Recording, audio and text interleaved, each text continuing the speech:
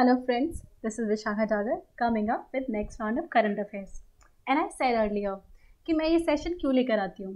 The reason of bringing this section is very clear because sometimes many things are on news, on social medias. वो Twitter पे आते हैं, वो Facebook पे आती हैं, वो YouTube पे आपके feeds में दिख रही होती है. And then you may be like aware little bit about it, but कभी in-depth understanding नहीं होती.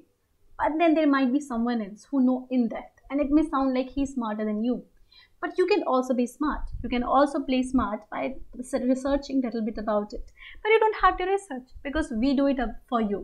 हम पूरा in depth आपका analysis बताते हैं. हम बताते हैं कि why this news concern you and what is actually the basic fundamental behind the news.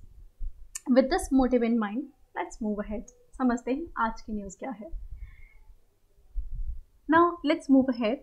Next in the series is that El Salvador, which is a Latin American country, is going to be the first country to declare Bitcoin as a legal tender.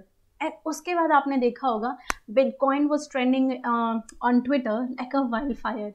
Everybody was talking about Bitcoin. In fact, उसकी जो market value थी वो 40% raise हो गई इस news के बाद. You might have seen. Even the El Salvador government was discussing paying the salaries in Bitcoin. कि मतलब Bitcoin में salaries pay करेंगे.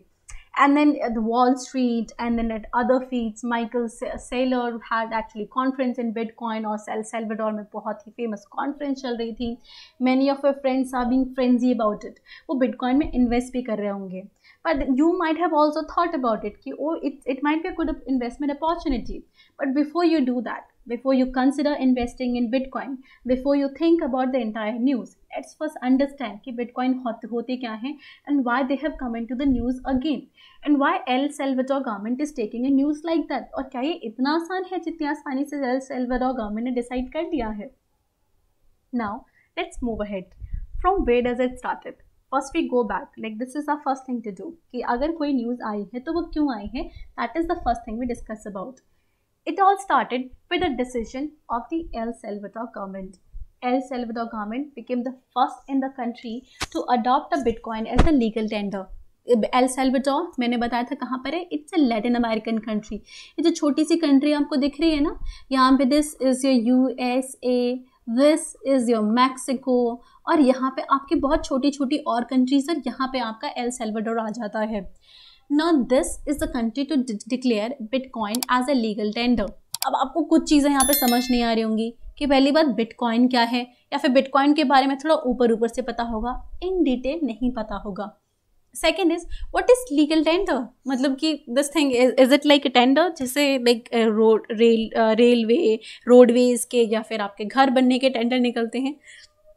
Let's understand what do you mean by legal tender. The news also says that कि along with Bitcoin, El Salvador will also have a US dollar to continue as a legal tender. कि dollar भी उनका legal tender रहेगा. अब इस पूरी news को समझने के लिए पहले let's understand Bitcoin step by step, right? First we'll understand Bitcoin and then we'll move ahead and we will understand legal tender क्या है so that you can understand the news in detail. Now let's understand the Bitcoin. Bitcoin as an entity were launched in 2008 paper by a person or people calling themselves as a Satoshi Nakamoto. अब ये like the reason I'm saying a person or people because nobody actually know. That person or the set of people have not revealed themselves. They have decided to stay behind the doors. उन्होंने कभी खुद को reveal नहीं किया. Then you might be like thinking कि how does it work? Then Bitcoin is actually a digital currency. Bitcoin आपकी एक digital currency है.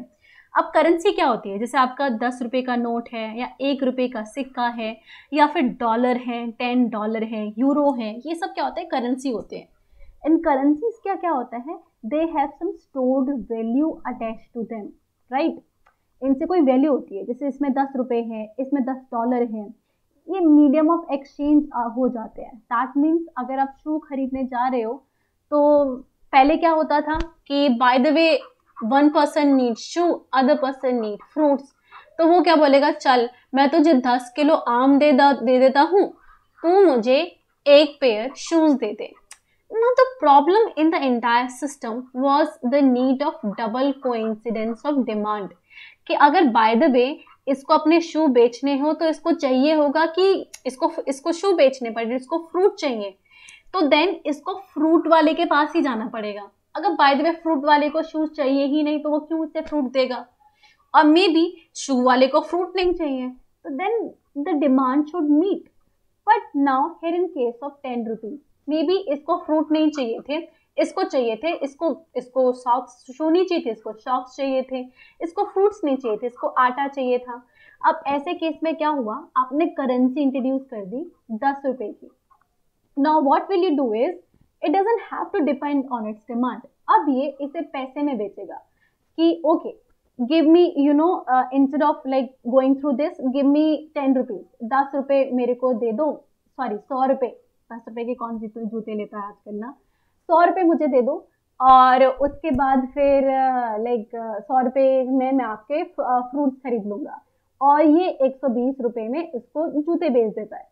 अब इसके पास 100 रुपए आ गए, इसके पास 120 रुपए आ गए। अब ये चाहे तो जाके आटा खरीद ले और ये चाहे तो जाके सॉक्स खरीद ले, because money has medium exchange, it is not depending upon demand of other person. कि अब यहाँ पे क्या है, इसके पास पैसे हैं, ये पैसे कमा रहा है और पैसे से आटा खरीद सकता है। एक कॉमन डिनोमिनेटर आ गया है जिसकी वजह से डिमांड कोइंसिडेंस की जरूरत नहीं पड़ी, बिकॉज इसको पता है जो रुपी है ना, रुपए से ये आटा भी खरीद सकता है और अपनी बाकी डिमांड्स को भी सेटिस्फाई कर सकता है, because it is accepted as a medium of exchange. तो ये सबसे पहले आप करेंसी की इंपॉर्टेंस समझना बहुत जरूरी है। Once you understand this, now bitcoin is a digital currency. पहले हमारी करेंसी क्या होते थे, सिल्वर के सिक्के होते थे, गोल्ड के सिक्के होते थे, और उनकी वैल्यू एग्जैक्टली उतनी ही होती थी। फिर हमारे नोट आने लगे, राइट ना, like now will understand that in detail कि मतलब नोट आने लगे, और एक्चुअली लाइक अगर आप 100 रुपए के नोट पे 100 लिखा है तो उनकी इस कागज की वैल्यू तो 100 रुपए नहीं होती, राइट, लेकिन फिर भी इसको 100 रुपए की वैल्यू मिल जाती है। ऐसा क्यों, because the government have deemed to be so, government ने बोल दिया है इसकी वैल्यू ये है, and then you trust the government, और आप गवर्नमेंट को ट्रस्ट करते हो, इसीलिए उस कागज के नोट को आप 100 रुपए की वैल्यू या तवज्जो दे देते हो। इसी पूरे सिस्टम को लीगल टेंडर कहते हैं, जो कि I will discuss later. Now let's understand, trust is very important in the same thing. So Bitcoin is also a digital currency, that is it is also store of value and medium of exchange, जो कि trust पे काम कर रही है। But इसके trust में difference क्या है, it is not backed by any government, it is a decentralized system।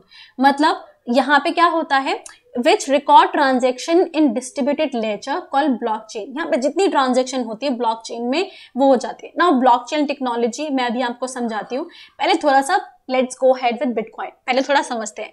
Now how bitcoins are mind, bitcoin आते कैसे। Bitcoin is actually nothing, mining word थोड़ा कंफ्यूजिंग जरूर हो सकता है, but they are not exactly mind, but they are like a set of complex algorithms. उन complex algorithms को जब आप सॉल्व करते हो, some people solve, and once they solve it become a block, and then block add to the existing block system में add हो जाता है। The person who solve this algorithm, उसको बिटकॉइन मिल जाता है ना। बिटकॉइन की जो वैल्यू होती है वो उसके वॉलेट में चली जाती है ना। अब सभी आप लोग जो इन्वेस्ट कर रहे हो ना, दिस इज अ इन्वेस्टर, वो एल्गोरिदम सॉल्व करके कमा रहा है। आप सबको थोड़ा ना एल्गोरिदम सॉल्व करना आता है, तो आप क्या करते हो, आप परचेज करते हो someone who has bitcoin in his wallet, तो वो वॉलेट से आपको बेच देगा, बिकॉज इसको भी उससे क्या मिल रहा है, वैल्यू मिल रही है, उसने माइन किया, जिससे कि बिकॉज बिटकॉइन से ट्रांजेक्शन नहीं हो रही ना, उसकी तो डॉलर में होगी वगैरह ये, तो वो बेच देगा। मतलब शेयर जैसे हो गए ना ये, इसके बाद शेयर टाइप नहीं होते कि शेयर की अपनी खुद की वैल्यू थोड़ी ना होती है, आप शेयर से जाके आम नहीं खरीद सकते, बट आप शेयर बेच दोगे तो पैसे मिल जाएंगे, पैसे मिल जाएंगे तो आप कुछ भी खरीद सकते हो। बिटकॉइन यहाँ पे बिल्कुल शेयर जैसा काम कर रहा है। इसके पास बिटकॉइन आ गए, ये बिटकॉइन मार्केट में बेचना शुरू कर देता है, पीपल परचेज बिकॉज उनको इन्वेस्टमेंट अपॉर्चुनिटी लगती है, and this is how the entire transaction goes on. तो bitcoin is like a digital currency. Now let's understand how does it work. It work on the basis of distributed decentralised laser. अब मैंने कुछ word use किए heavy, बहुत heavy word use किए, decentralized, distributed ledger, right? मतलब मैंने ये word use किए हैं यहाँ पे ना, and I'm talking about this entire technology is called blockchain. अब जरा इस वर्ड को ही देखो, आपको दिख जाएगा ब्लॉकचेन। तो एक्चुअली ब्लॉक्स की चेन बन रही है। अब इसको थोड़ा समझते हैं कैसे। Imagine this is person you, आप यहाँ बैठे हैं, आपने कोई ट्रांजेक्शन की। The moment you have done a transaction, आपने एक इंफॉर्मेशन क्रिएट कर दी। This information is converted into data pack. This data pack is called block. आपने यहाँ पे कुछ किया, आपने कुछ भी किया, that what ever thing you have done, जो ट्रांजेक्शन आपने की है वो डेटा पैक में कन्वर्ट हो गया। जैसे फोटोन्स नहीं होते, एनर्जी फोटोन्स को एंड पूरी जो इंटायर एनर्जी होती है उसको बॉक्स में डिवाइडेड माना जाता है, ऐसे आपकी इंफॉर्मेशन को ब्लॉक्स में, आपके ट्रांजेक्शन को ब्लॉक में कन्वर्ट कर दिया गया। ना this block is send two members. अब ये क्या होते हैं, दी सेट ऑफ मेंबर्स जो कि इससे कनेक्टेड हैं। ना दे विल सी आपने जो ट्रांजेक्शन की है वो लीगल या फिर ट्रू है या नहीं है। अगर वो ट्रू और लीगल है तो कंसेंसस मिल जाएगी मेंबर से, और अगर मेंबर से कंसेंसस मिल गई तो वो एग्जिस्टिंग जो इससे पहले वाले ब्लॉक थे 1 2 3, ये आपका एक्स ब्लॉक 4th नंबर जाके ऐड हो जाएगा। And update is transfer to all the members, और सारे मेंबर पे चला जाता है। This is how blockchain technology work. अब इसके फायदे क्या हुए, इसके फायदे ये होते हैं, पहली बात ये देखो, इससे ट्रांसपेरेंसी और ट्रेसेबिलिटी रहती है। Because you know you can track the entire chain कि यहाँ से, like if you want to know कि नंबर 4 डिटेल कहाँ से आई है, तो आपको पता है कि इन सब ने अप्रूव की थी और इन सबको ये इन्फॉर्मेशन यहाँ से मिली थी। So like this is one thing it gives, transparent and traceability. आप ट्रेस कर सकते हो। Other thing, other benefit it has is like the anonymous and immutable. मतलब कोई भी आसानी से आके ना इसको चेंज नहीं कर सकता। It requires the consensus of all people. तो आप इसमें false information नहीं ऐड कर सकते। Only true information with the consensus of all the people can only be added to this. So this is very important.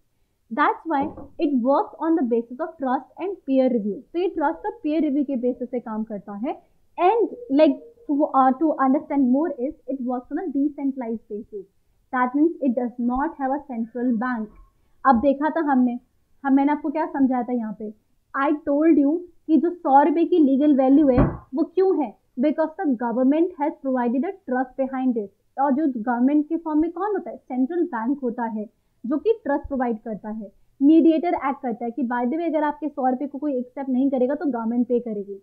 इस case में ऐसा कुछ नहीं है, कहीं पे भी सेंट्रल गवर्नमेंट इन्वॉल्व नहीं है। तो ये बहुत ही डिसेंट्रलाइज सिस्टम है और यहाँ पे कोई सेंट्रल बैंक काम नहीं करता।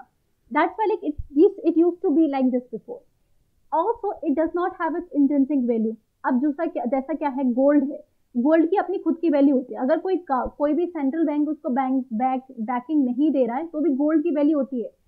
But bitcoin does not have its own value, it works on the basis of trust, right. अगर लोगों को ट्रस्ट है तो वो ज्यादा खरीदेंगे। आपको पता है शेयर कैसे काम करते हैं, अगर डिमांड बढ़ जाती है तो वैल्यू बढ़ जाती है। लाइक शेयर की वैल्यू किस पर डिपेंड करती है, लोगों का ट्रस्ट इन द कंपनी पर डिपेंड करती है। तो more you trust, the more the demand increases and more the value of the share increases. It does not have its own inherent value. ये ट्रस्ट पे काम करता है। Similarly, Bitcoin is like a share only. इसकी खुद की कोई intrinsic value नहीं होती, right? It does not have its intrinsic value. ये तो ट्रस्ट के बेसिस पे काम कर रहा है, trust and peer review based होता है और इसकी कोई फिजिकल फॉर्म नहीं होती, नेटवर्क में एग्जिस्ट कर रहा है। You have solved an algorithm that is being acknowledged, और acknowledge होने के बाद वो आपके वॉलेट में चला गया है। Now you are purchasing from the similar wallet. I hope you have understood the Bitcoin technology in the entire thing. So this is very important. अब Bitcoin technology सिर्फ क्रिप्टो करेंसी तक लिमिटेड नहीं है। ये तो सिर्फ एक एग्जाम्पल है कि ना Bitcoin को कैसे आप करेंसी के लिए यूज कर सकते हो। Bitcoin मतलब आप एक्चुअली जो ब्लॉकचेन टेक्नोलॉजी है उसको तो और भी जगह यूज किया जा सकता है, लाइक लैंड बेस्ड ट्रांजेक्शन जहाँ पे बहुत ज्यादा घपला होता है। अब इसमें क्या, अगर एक भी लैंड आपने यहाँ पे किसी एक्स इंसान ने खरीदा था, वो इन्फॉर्मेशन अपडेट हो गई, उसने वाई को बेच दिया वो भी अपडेट हो गई, जेड को बेच दिया वो भी अपडेट हो गई। इस तरीके से क्या है, एन नंबर ऑफ पीपल को बेचा जा रहा है। अब अगर कभी डिस्प्यूट हो गया और ये जज के पास ये केस गया तो जज को ज्यादा प्रॉब्लम नहीं होगी, because bitcoin records the entire history जिसको आप ट्रेस कर सकते हो। तो इससे क्या होगा, लैंड रिकॉर्ड जो है वो बहुत ही ट्रांसपेरेंट और बहुत ही सिंप्लीफाई हो जाएंगे। आप आसानी से अगर ए पर्सन को प्रॉब्लम हुई तो वो ट्रेस कर सकता है कि उसके पास ये लैंड कहाँ से आया, does he have legal ownership और not. So this is I am giving an example कि कैसे ये लैंड ट्रांजैक्शन में काम आ सकता है, ऐसी बैंकिंग में भी यूज हो सकता है. नाउ लेट्स मूव अहेड, क्योंकि हमें तो न्यूज समझना है, तो लीगल टेंडर पे आते हैं. As I explained you, legal tender is what? It is any entity which is recognized by a law to settle a debt or to meet a financial obligation. अगर आप किसी चीज को जाके आप अगर किसी को दो, अब ये एक्स बंदा है, इसके पास कुछ डेट है कि चलो ये ना गाय लेकर आया था किसी से, वाई बंदे से इसने गाय खरीदी, cow, and he was not able to पे एट दैट टाइम, या फिर वो तभी खरीदना चाहता है. Now in order to do so, I said ना डबल कोइंसिडेंस ऑफ डिमांड होना चाहिए. या तो अगर इसके पास काउ है और इसके पास मे बी फ्रूट्स हैं, तो या तो इसको काउ चाहिए, इन रिटर्न इसको फ्रूट चाहिए. बट अगर ऐसा ना हो तो ऐसे क्या होता है, एक इंटरमीडिएट वैल्यू होनी चाहिए. अब ये क्या करेंगे, रुपये में ट्रांजेक्ट करेंगे कि चल ठीक है, तेरी गाय के लिए मैं तुझे 1000 रुपये दे देता हूँ, राइट. अब तुम मुझे फ्रूट्स के पैसे दे दे, तो ये में भी इसके इसने बहुत टन्स ऑफ फ्रूट्स खरीदे, मार्केट बनाना चाहता है, ये इसको 1200 रुपये दे देगा, राइट ना. In this entire thing not double coincidence of demand is being eliminated. जरूरी नहीं है कि अगर इसको फ्रूट चाहिए तो इसके इसको काव चाहिए तो इसके पास फ्रूट्स होने चाहिए, और इसके लिए भी जरूरी नहीं है कि इसको अगर फ्रूट्स चाहिए तो इसके पास काव होनी चाहिए. Double coincidence of demand is eliminated because a medium of exchange आ गया है. Now this medium of exchange which use to be gold earlier, अब इतना गोल्ड होता नहीं है ना लोगों के पास, राइट. तो आफ्टर सम टाइम अराउंड 1600 और 1400 सेंचुरी लीगल टेंडर का कॉन्सेप्ट आ गया था. इतना सोना ना होने की वजह से क्या हुआ कि अब किसी रुपी कागज के नोट पे लिखे हुए 100 रुपये, 1000 रुपये, जो भी लिखा हो, उसको 1000 रुपये का वैल्यू स्टेटस मिलने लगा because some central sovereign government is providing banking कि अगर बाय द वे कोई नहीं एक्सेप्ट करेगा तो हम आपको इतना पैसा दे देंगे, राइट. गोल्ड इतना था नहीं, ट्रांजैक्शन होना बहुत ज़रूरी था, और एक इकोनॉमी को बड़ा होने के लिए मनी सप्लाई बढ़ना ज़रूरी है, पैसे होने चाहिए. इसीलिए गोल्ड, सिल्वर, इन सब के रिटर्न में हमने लीगल टेंडर का कॉन्सेप्ट लेकर आए कि आप इससे अपना लोन पे कर सकते हो, इससे अपना फाइनेंशियल ट्रांजैक्शन को भी मीट कर सकते हो, आप इसमें पे कर दो और ये एक्सेप्ट होगा, लोग इसे एक्सेप्ट करेंगे बिकॉज गवर्नमेंट इसको क्या कर रही है, बैकिंग कर रही है तो ये piece of paper he, but इसको लीगल बैकिंग दे रखी है, इसको कहते हैं legal tender. I hope you understand legal tender कि मीडियम ऑफ एक्सचेंज चाहिए था डबल कोइंसिडेंस ऑफ डिमांड को एलिमिनेट करने के लिए. तो गोल्ड आने लगा, पर गोल्ड की सप्लाई कम थी तो लीगल टेंडर आने लगे. तो सोवरिन गवर्नमेंट, और जो लीगल टेंडर है ये किस पे काम करते हैं, ट्रस्ट पे काम करते हो. आप अपनी गवर्नमेंट में भरोसा करते हो, इसीलिए आप मान लोगे कि अगर 1000 रुपये में दे रही हूँ तो वो 1000 रुपये वापस आ जाएंगे. You know sometime it is erosion in the trust कि आपकी रुपये की वैल्यू खराब होती है. जितना ट्रस्ट इन करेंसी कम होता है उससे उतना ही उसकी वैल्यू कम होती चली जाती है, राइट. वो that will understand later on, अभी सिर्फ इतना समझ लें लीगल टेंडर. नाउ किसी भी कंट्री की नेशनल करेंसी उसका लीगल टेंडर होती है. जैसे डॉलर है यूएस के लिए, रुपी है इंडिया के लिए, यूरो है यूरोप के लिए, पाउंड है ब्रिटेन के लिए. तो and central bank has the soul right to declare something as a legal tender. जैसे इंडिया में आरबीआई एक्ट से होता है. ये भी दो तरीके के होते हैं, limited, unlimited. That means coins, अब मैं एग्जांपल दे देती हूँ, कॉइन्स का थोड़ा लिमिटेड होते हैं कि अगर आप 50 रुपये तक कॉइन्स, 50 पैसे के जो कॉइन है आपको 10 रुपये तक सेटल कर सकते हो, उसके बाद आप किसी को फोर्स नहीं कर सकते. लीगल टेंडर का मतलब क्या है, दूसरे पर्सन को एक्सेप्ट करना ही पड़ेगा. अब आपको किसी को पे करने हैं 10,000 रुपये और अब 50 पैसे के 10 सिक्के लेके जाके पहुंच गए कि इतने सारे 10,000 50 पैसे के, इमेजिन है, अब झोला लेके पहुंच गए बहुत बड़ा कि ले भाई एक्सेप्ट कर ले. दैट पर्सन कैन डिनाई, और वो बोल सकता है कि 10 रुपये से ज़्यादा आप नहीं पे कर सकते इसमें. वो कहाँ लेके घूमेगा उनको ना, right. That's why the coin have limited legal tender application while the currency notes have unlimited. That means आप लंबी पेमेंट इससे कर सकते हो.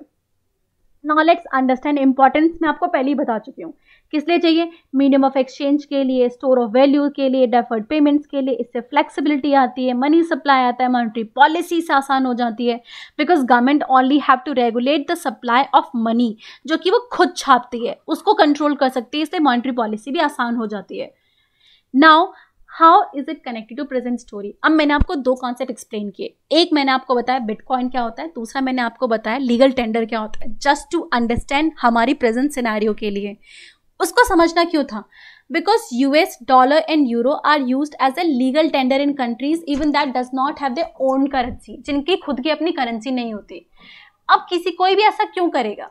अगर किसी भी कंट्री की अपनी खुद की currency becomes to less valuable, उसकी वैल्यू बहुत कम हो जाए, जैसे इक्वेडर के साथ क्या हुआ, इसकी खुद की करेंसी सुक्रेस है और $1 बिकम 25,000 सुक्रेस, मतलब इतना कम. अभी हमारा $1 is equals to nearly 78-79 rupees, but इनके $1 इज इक्वल्स टू 25,000 सुक्रोइस. इतनी कम वैल्यू कम हो गई इसकी.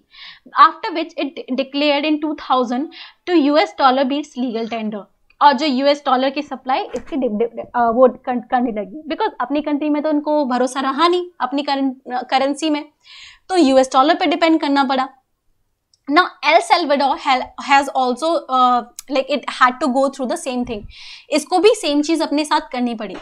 So like before this man who is actually the head of the state of the El Salvador declared cryptocurrency as a legal tender, US dollar had the status of legal tender in the El Salvador. पहले US dollar की same status था, but now cryptocurrency. Now what I explained about cryptocurrency, one important phenomena that is it is decentralized, और यहाँ पे central bank का interference बहुत कम होता है और usually इसको backing नहीं होती किसी भी. पहली बार, this is first time bitcoin has got the legal tender status, मतलब अब एक सोवरीन गारंटी इसको मिल रही है. इसके लिए क्या किया, एल सल्वाडोर ने $150 मिलियन का ट्रस्ट क्रिएट किया.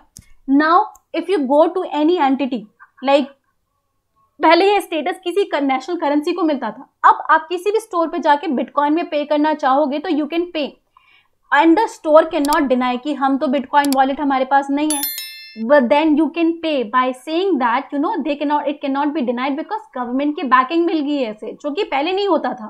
पहले it worked on the basis of trust only. आप चाहे तो एक्सेप्ट करें, ना चाहे तो ना एक्सेप्ट करें, जैसे शेयर्स है. अगर बाय द वे किसी दुकान पे जाके बोलोगे कि ले मेरा शेयर्स ले ले और मुझे ना 1000 रुपए की ग्रोसरी दे दे, तो that person is like I don't invest in share, I am not accepting your payment, आप मुझे रुपी में पेमेंट करो. बिटकॉइन का स्टेटस पहले शेयर जैसा ही था, it is like investment, but now bitcoin को करेंसी वाला स्टेटस मिल गया है इन टर्म्स ऑफ वो भी लीगल टेंडर वाली, कि अब आप इसको शेयर जैसा ट्रीट नहीं करोगे. अगर आप मैकडी गए और आपको बर्गर चाहिए, आप बिटकॉइन में पे करना चाहते हो, तो मैकडी को एक्सेप्ट करना पड़ेगा, because now it has got the status of legal tender. Now I hope you have got this. और आपने एक और चीज देखी होगी, the government was talking about how it will use it's renewable energy, that is it's geothermal potential to mine the bitcoin. अब ये मत समझिएगा कि वॉल्केनो में जाके ये लोग माइन करेंगे, नहीं नहीं नहीं. It's just that bitcoin, in order to solve the complex algorithm, आपके पास कंप्यूटर होना चाहिए, आपके पास मैथमेटिकल नॉलेज होनी चाहिए, और आपके पास इनफ एनर्जी होनी चाहिए, बिकॉज बहुत इलेक्ट्रिसिटी सप्लाई होती है. अगर आप इतना सारा इलेक्ट्रिसिटी उसमें खर्च करें, इलेक्ट्रिसिटी की भी तो वैल्यू होती है ना, मे बी इलेक्ट्रिसिटी जितनी स्पेंड की उसकी वैल्यू बिटकॉइन से ज़्यादा हो जाए, तो ये तो आपका क्या हो गया, लेस वैल्यूएबल हो जाएगा. So what it said the country is saying कि we will mine bitcoin using a renewable energy, right. तो अपने they will use the renewable energy, उससे ये लोग इलेक्ट्रिसिटी जनरेट करेंगे और उस इलेक्ट्रिसिटी को यूज करेंगे बिटकॉइन की माइनिंग के लिए, मतलब कॉम्प्लेक्स एल्गोरिदम को सॉल्व करने के लिए, right. And El Salvador has gone to the extent of offering citizenship to people who showed the evidence that they are investing at least 3 bitcoins. So this is how like El Salvador has done a lot of things. Now why is El Salvador doing like all of this? Like उसके पास उसकी intention क्या है? The first thing is Many Salvadorians live abroad, बाहर रहते हैं और अपनी country में वो रेमिटेंस भेजते हैं, पैसे भेजते हैं अपने लोगों को. जैसे कोई यूएस में रहता है तो वहाँ से एल सल्वाडोर को भेज रहा है, कोई मे बी कोई भूला भटका इंडिया आ गया हो, कोई यूके चला गया हो. This entire money coming back to their own countries called remittance. Now they can use bitcoin method which is faster and cheaper. Fast क्योंकि बिटकॉइन डिजिटल करेंसी बहुत जल्दी काम करती है, कोई इंटरमीडिएटर नहीं है, इंटरमीडिएटर कम है, इसलिए चीपर भी है. And it is important for El Salvador because World Bank says the remittance makes $6 billion of the El Salvador economy. $6 billion means 1/5 of the GDP of like in 2019, 20% of इनकी GDP बनती है. So it will bring investment, tourism, innovation and financial inclusion and overall economic development of the country. El Salvador को इतने फायदे हो रहे हैं. This is one reason, benefit it's saying. Second is El Salvador is also trying to save itself. अब कहाँ से बचाना है? As I said earlier, कि El Salvador dollarized itself in 2001. That means dollar को लीगल टेंडर की status दे दिया था एल सल्वाडोर ने. But what happened is, though dollar has a legal tender status in US, it cannot control the dollar. Often कोई भी अगर currency जैसे अगर इंडिया में रुपये को कंट्रोल करने के लिए सेंट्रल बैंक के पास अधिकार होता है, तो वो मनी सप्लाई कंट्रोल कर सकता है. But it cannot, El Salvador cannot control the dollar liquidity because वो तो फेडरल रिजर्व मतलब यूएस के हाथ में. अब यूएस जब चेंजेस लेकर आता है तो इकोनॉमिक स्टेबिलिटी तो एल सल्वाडोर के हाथ हो जाती है ना. यहाँ पे चेंजेस किए, एल सल्वाडोर इम्पैक्ट हो गया, वहाँ पे उसने सप्लाई कम कर दी और एल सल्वाडोर इम्पैक्ट हो गया इस पूरे प्रोसेस में. इसका सोलर कंपैरिजन इंडिया भूटान में भी है. इंडिया में जब कुछ चेंज आता है तो भूटान भी थोड़ा इम्पैक्ट हो जाता है because Bhutan economy is linked to Indian economy.